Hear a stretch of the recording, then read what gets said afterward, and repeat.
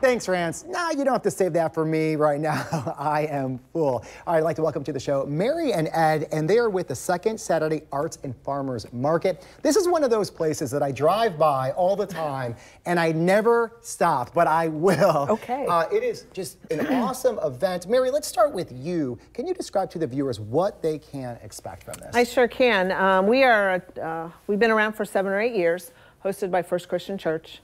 They're in Mandarin on San Jose. And we have about 50 plus vendors. We started out with 5 and we have really grown over the last several years. And we will have food vendors and bath product vendors and kitchen vendors and jewelry vendors and birdhouses.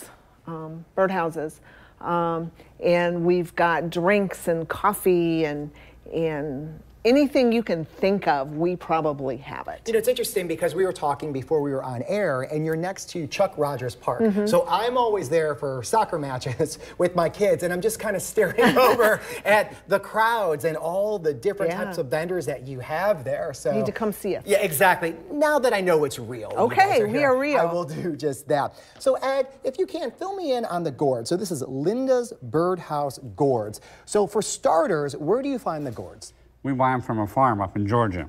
We go up and buy them in bulk, bring them home. Linda came up with the idea of painting these, and she's a retired floral designer as well as a professional painter. And so what I do, my responsibility is to cut the holes in them, clean them, make sure they're all nice and clean on the inside and the outside both. Then she will paint a base coat on it. Then she'll put a pattern on it, whether it be flowers or strawberries or whatever she wants to put on them. And then we put a clear coat on it, which brings the colors out.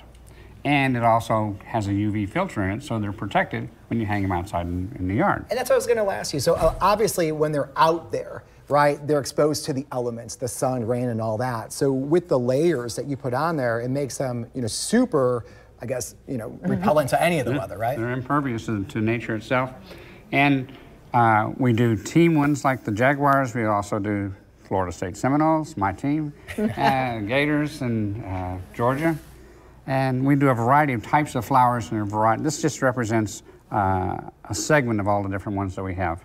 Yeah. I invite people to come out and take a look at them. They're absolutely beautiful. And again, too, so the title, Second Saturday Arts and Farmers Market. So obviously it's the second Saturday of every month that you guys are there. Yes. Yeah. Yep. And then is there a website or, you know, social media or anything if people want to learn more about it? So we don't have a specific website. We can be found on Facebook, and it's Second Saturday Market. Our hours are normally 9 to 2 from September through May, and then in June, July, and August, because of the heat, we stop at 1.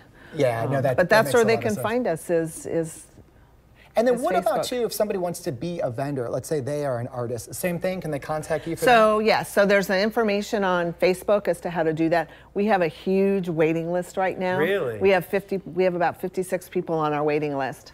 Waiting to get in because this market has grown so much. Yeah, it really has. Again, when I see it on San Jose, I'm amazed at the amount of people and vendors. It's just full of tents. Yes, we are. All right, well, congratulations Thank you. on all the success. We're excited. Yeah, well, thanks for coming on the show. Right now, we're going to send it to Rance.